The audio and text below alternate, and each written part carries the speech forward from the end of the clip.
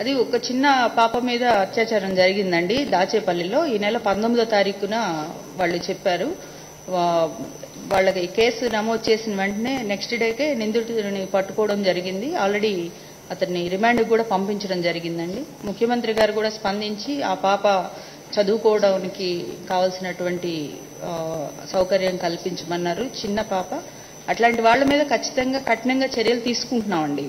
వెంటనే యాక్షన్ తీసుకోవడం జరిగింది. అతన్ని కూడా నిందితుడిని కూడా అరెస్ట్ చేయడం జరిగింది.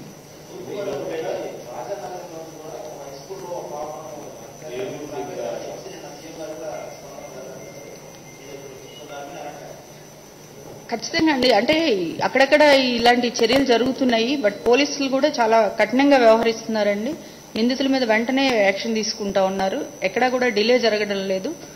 ఎవరైతే బాధితులు కంప్లైంట్ ఇస్తారో తక్షణమే వాళ్ళ మీద యాక్షన్ తీసుకుంటా ఉన్నారు.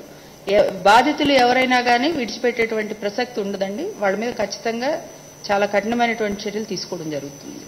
బాధితులు ఎవరైనా కానీ విడిచిపెట్టేటువంటి ప్రసక్తి ఉండదండి. వాళ్ళ మీద ఖచ్చితంగా చాలా కఠినమైనటువంటి చర్యలు తీసుకోవడం జరుగుతుంది.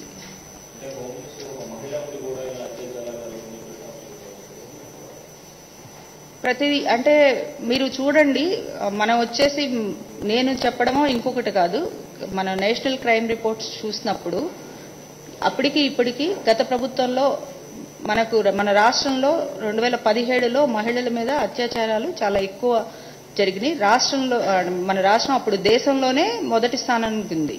మీరు ఇప్పుడు కంపేర్ చేసుకుంటే గతంలో కంటే నేరాలు తగ్గుతూ ఉన్నాయి. అంటే మేము ఒక్క రోజులో కంట్రోల్ చేస్తామని చెప్పలేము, కానీ గతంతో పోలిస్తే నేరాల సంఖ్య తగ్గింది.